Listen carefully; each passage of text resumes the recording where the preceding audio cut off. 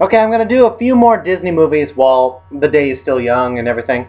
So Pinocchio. Pinocchio was one of the very first Disney movies ever where we realized they don't exactly follow the story correctly. And if you ever read the story Pinocchio, there's probably a good reason why they do that. So Pinocchio is a story about a puppeteer maker named Geppetto, and he makes this one puppet. But the one thing he always wanted to have was a boy, a kid, a child of his own. And everything. Boy, that sounded so wrong. And so he wishes on a star and hoped that he would have a child one day. And then a blue fairy comes along, turns Pinocchio, the little puppet that he made, into a walking, talking being. But she doesn't make him a real boy. He has to prove himself to be a real boy in order to become one.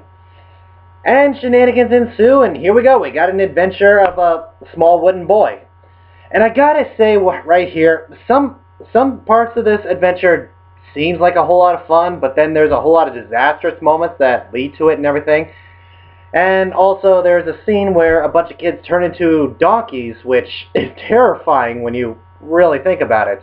And all he had to do was go to school. Really, that's all Pinocchio had to do was go to school. But no, he had to listen to that fox and his partner. Anyway, Pinocchio is basically the second animation that Walt Disney has ever done.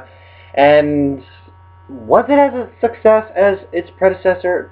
I don't know. But I do know one thing. I like this movie a little more less than Snow White and the Seven Dwarfs, because I didn't really find a lot of comedic moments to it. I mean, there are some serious moments. I mean, Jiminy Cricket is always getting Pinocchio in his place and telling him what to do and all such. But Pinocchio is not exactly the funny guy that everyone keeps telling me he is. He's kind of a spoiled brat. But then again, when I read the story, he's even worse. So, what can you do?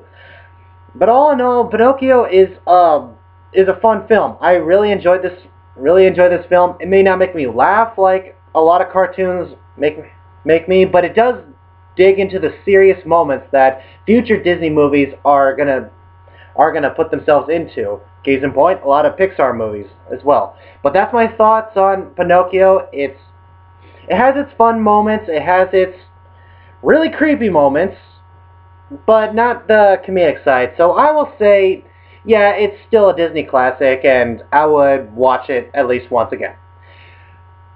Yeah, I have to work on my rating score because, well, yeah, I'm still a beginner. Give me a break. So anyway, Pinocchio, have you seen it? What did you think about it? Whatever you thought, comment below, let me know, and I'll see you in the next video. Bye.